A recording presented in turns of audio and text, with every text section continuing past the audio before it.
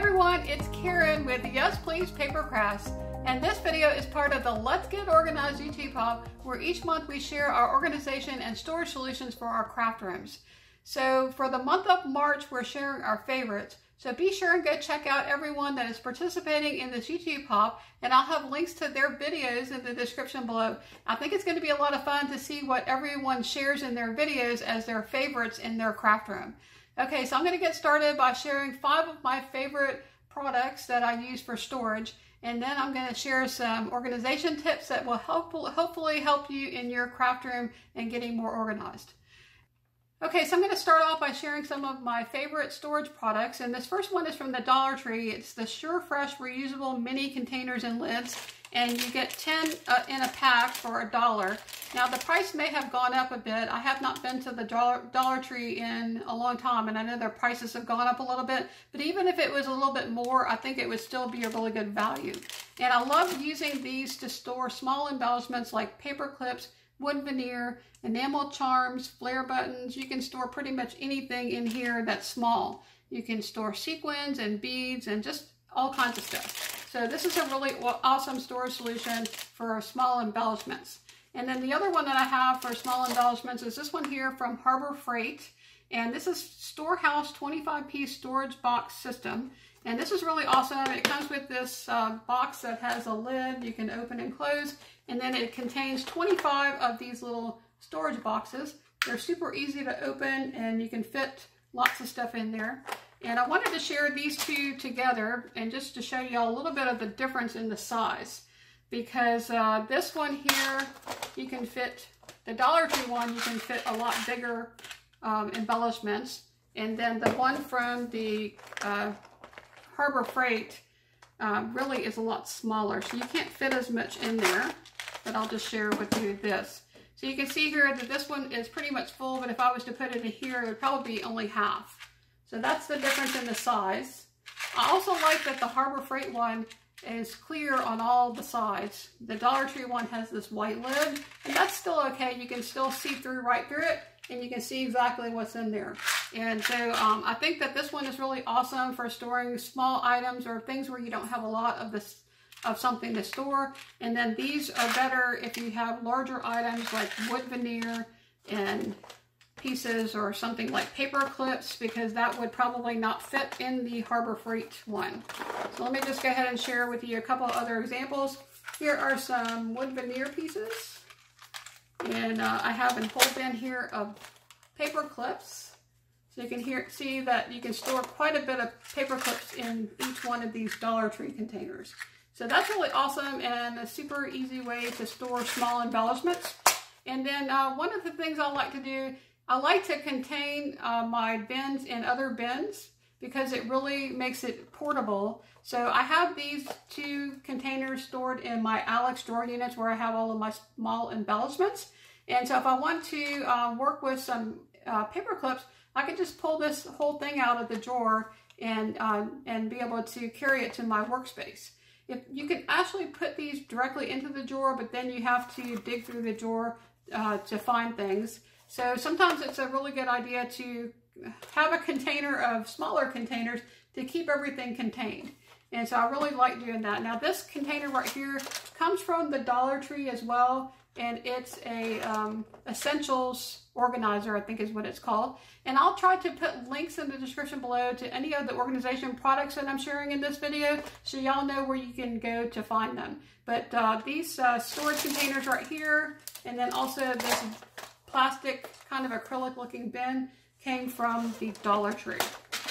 Okay, so I'm going to also share with you guys, this is the bin that I have here with a whole bunch of embellishments using the 𝗵𝗿𝗄𝗏. This is the Storehouse 25-piece storage solution, and you can see I have that contained inside of the box. Now you can use the box by itself and then have this stored somewhere else, or you can use the box to store all of the little containers. And now the next thing I want to share with you is something that I found recently that I was super excited about. I don't think I've shared this in a video yet, but all of the small embellishment organization I have actually a couple of videos already on my YouTube channel where I shared how I store and organize my small embellishments. And I'll put links to those videos in the description below as well. And you can get more details on how I store all of my small embellishments.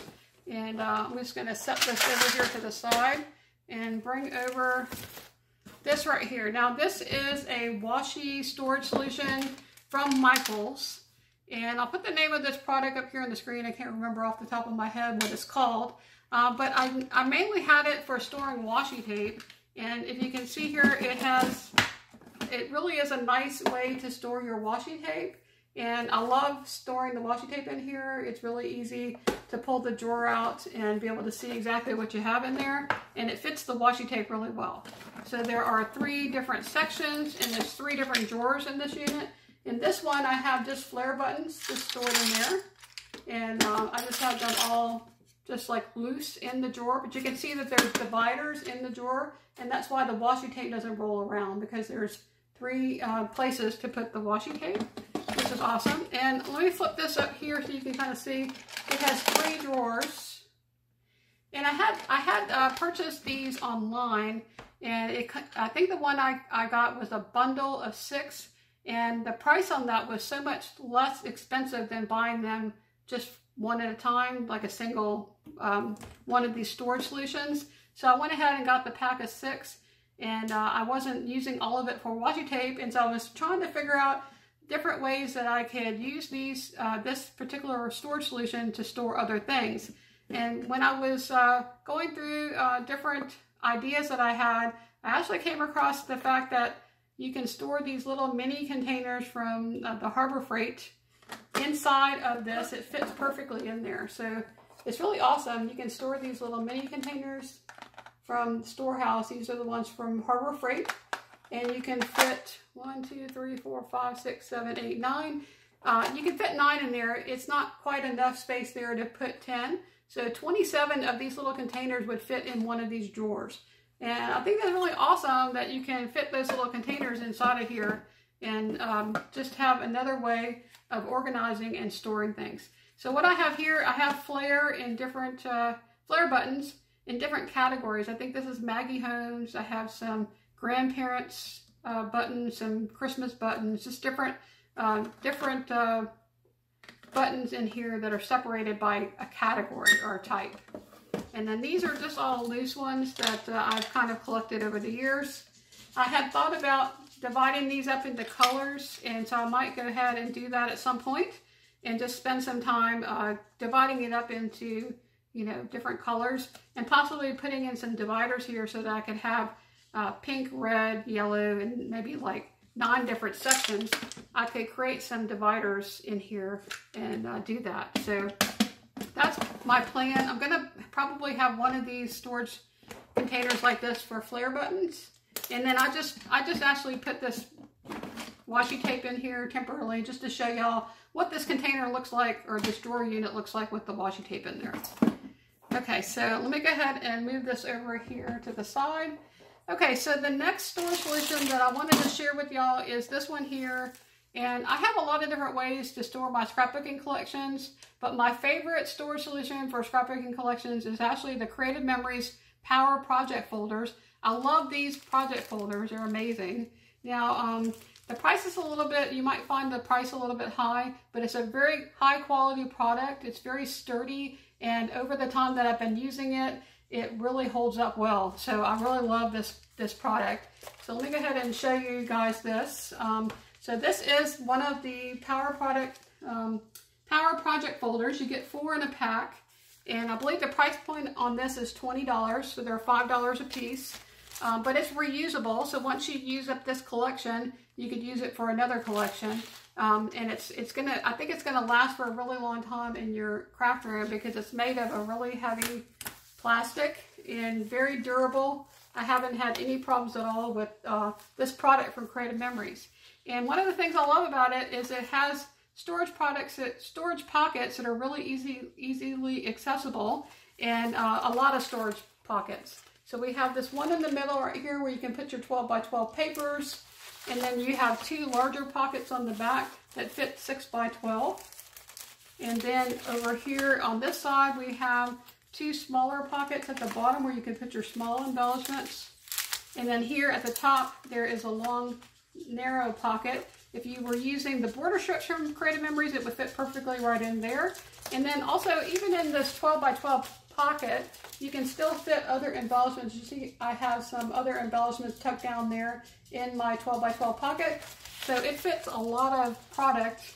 And I think that this Power Project folder from Creative Memories is one of the most awesome ways to store my collections. And I do have another video that I posted on my YouTube channel a while back. It's the very first hop #1 of this Let's Get Organized series, where we all shared how we store our scrapbooking collections. And I have shared all of the different ways that I store my scrapbooking collections. I really wish that I could use this for all of my scrapbooking collections, but it's really not cost effective to do that, and I really don't need it for each of my collections. I only use them for collections where I have a lot of products. So that's one of my absolute favorites in my craft room. And I am also a Creative Memories advisor, so if you don't have an advisor and you want to go shopping at Creative Memories and pick up some of these Power Project folders, I'll put a link to where you can shop with me in the description below as well, and also up here on the screen. Okay, so that is my third storage product that I love. Okay, so let me take this away and then I'm going to share my next favorite product. Okay, so this next item is the Iris Slim Project Case. It's for 8.5 by 11 projects, so it does not fit 12 by 12 paper. And this one you can fit so many things. It's really awesome. So let me show y'all what this looks like. It's a slim case, project case, and it has hinges on the back. There's two clasps on the side right here, and you can store all kinds of things. So the first thing I'm going to share with you here is wood stamps. So wood stamps are stored perfectly in this container. I don't have very many wood stamps, but I have all of my wood stamps stored in these slim project cases. I think I have 5 different cases. And then what I did was I took a picture with my phone of each one of these project cases, what the contents are, and I can know exactly what's in each one of these, and then I just have them labeled wood stamps 1 through 5. And so it's an awesome way to store your wood stamps. They fit in there perfectly. So I love using that to store wood stamps. Okay, so the next thing that you can store in this slim project case are 𝗵𝗶 crystal drops. So here are the 𝗵𝗶 crystal drops. And what I did here was I created some divider tabs or dividers that you can actually use so that all of these stay in place. And I just did that using some heavy cardstock. I have a video on my YouTube channel where I shared how I made these inserts for the slim project case. And so you can see this is really awesome because it keeps everything together. It doesn't move around. And when I store this on my books, on my closet, I store it upside down like this so that all of the bottles in there are stored where the top is at the bottom, so that when you go to use it, you don't have to worry about air bubbles. And so it's an awesome way to store your 𝗵𝗶 drops. The same thing goes for stickles. Here is the stickle glue or glitter glue, and I have that as well. And I just created the dividers in here, and it has a little bit extra room, so I have some extra ones down here at the bottom. Which the 𝗵𝗶 drops are taller bottles, so you don't really have the extra room. But the stickles, there's a little bit of extra room there at the bottom. Okay, here are some shimmer paints. So this is all watercolor paints from Shimmers. So I have all of these stored in here. And I thought about storing them upside down so I could see the color, but I worried a little bit about it leaking. So I just have it stored this way. And I can see the name of the color on the top. Something that I'd like to do over the next year or so is to go through and make some swatches for all of my watercolor and inks. And I've done a little bit of that, but I haven't completely finished it. But when I do that, I would be able to create a swatch book with all of the different colors, and then have an idea of where it's stored because I have it all together in one place. Okay, so the next thing I have here is the Distress Oxide, so you can store ink pads in here as well. And I did create inserts for this as well. The only thing that I don't like about storing the ink pads in here is that they're stacked double stacked, so you can't really see everything that's in here at a glance. Also, they will leak depending on the ink pad. If you store it vertically on your bookshelf like this, you can end up with the ink pads running, the ink running out, and just the lids coming off. So it's better if you're storing ink in here to store it flat, because otherwise you might have some trouble with your ink pads leaking. Okay, you can also store, this is little mini craft inks.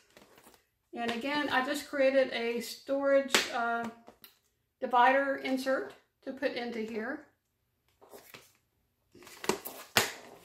Okay, and this one, you can also multi-stack this as well. You can see I have two here together, and it fits a lot of ink cubes. So these are the little mini ink cubes. Okay, up next we have our Distress Minis. And you can see here I had a problem with my inks leaking, and I don't really mind so much that it leaked into the case, but it does ruin your ink pad if all of the ink runs out of it, or if the lid is loose and air is getting in there, it draws it up. So you really want to make sure that your lids are staying on and that you keep it flat, because otherwise you might have trouble with the ink coming out like that. Okay, and then the last thing I'm going to share with you here is I just have some of these little mini containers with beads. So that fits in here as well. And I think it's really awesome that so many different things in my craft room fit into these slim project cases. So really amazing and awesome, the different things that can fit. If you have an item that you put into these slim project cases that I did not share here, and it's different, if you wanted to leave a comment on this video and just share what types of products you store in these slim project cases, that would be awesome, because I'd love to have more ideas on what I could store in these cases. They're really amazing. You can get these from Michael's and also from Amazon, and I'll put links in the description below where you can find these. Okay, the last thing that I want to share here are these acrylic drawers. And I have 3 different types of acrylic drawers here. All of these I picked up on Amazon. So I'll share with you first this set of drawers here. These are really slim drawers that have 3 drawers in each one of the units, and I have 3 units stacked on top of each other. And then this one appears a little bit different because it has these 2 smaller drawers at the top. But I have all of my enamel dots by color stored in these acrylic drawers. I think these are mainly meant for cosmetics or jewelry, but I'm using them for my crafting supplies. And then next to that we have these Deflecto bins. There are 2 drawers in each one of these bins, and they're stackable. And this is where I keep my embellishments, my ephemera by color. So each drawer has a different color. So we have yellow, orange, red, and so on. Okay, and those are from Deflecto. And then the last set of drawers that I have over here, these are from Amazon, and there's 3 drawers in each one of these units. So I have 4 units here. Each one has 3 drawers. And this is where I'm storing things that are by type. So here I have flowers. Up here I have hearts. And then here I have some acrylic pieces. So this is just different things by type. Here I have bows. So if I'm looking for a bow or a flower or a butterfly or something like that, a particular type of item, I will look in these acrylic drawers. So I think the acrylic drawers are really fun. You can see through them and see the bright colors. It makes it really cheerful in your craft room. So I really love having these acrylic drawers. It's one of my favorite storage items. Okay, so those were some of my absolutely favorite storage products that I use in my craft room. And I think it's really awesome to have good ways to store your crafty supplies, but even more important is to be organized. So let's talk a little bit about organization, and I'm going to share with you a few tips that I have on how you can get more organized in your craft room.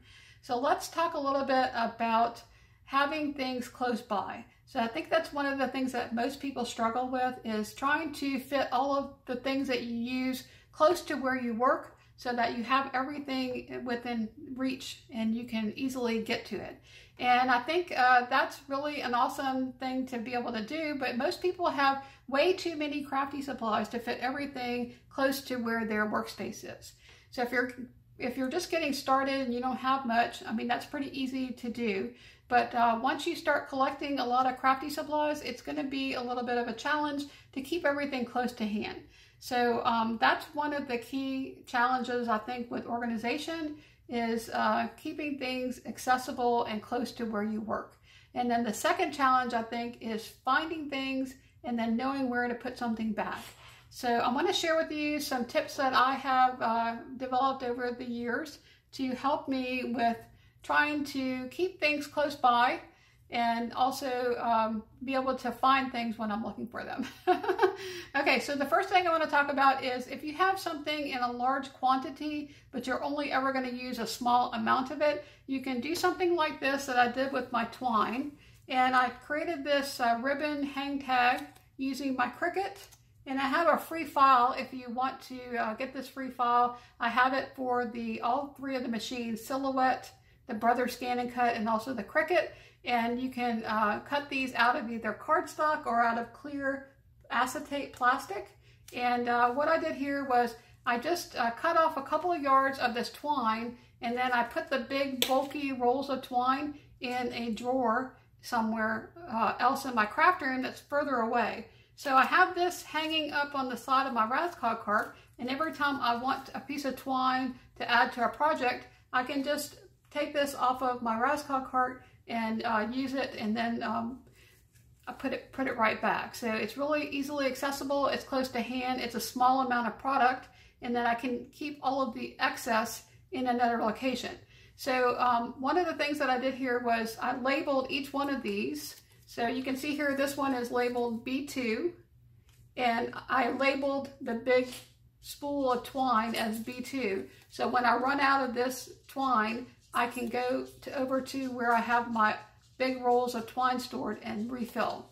So this is a really good way of keeping a small sampling of something close by your workstation so that you don't have to, you know, struggle with trying to get to this, because it would be really more difficult to bring all of those huge rolls of twine over to your workspace and to find the one that you want for your project. This works really well if you're going to use a small amount.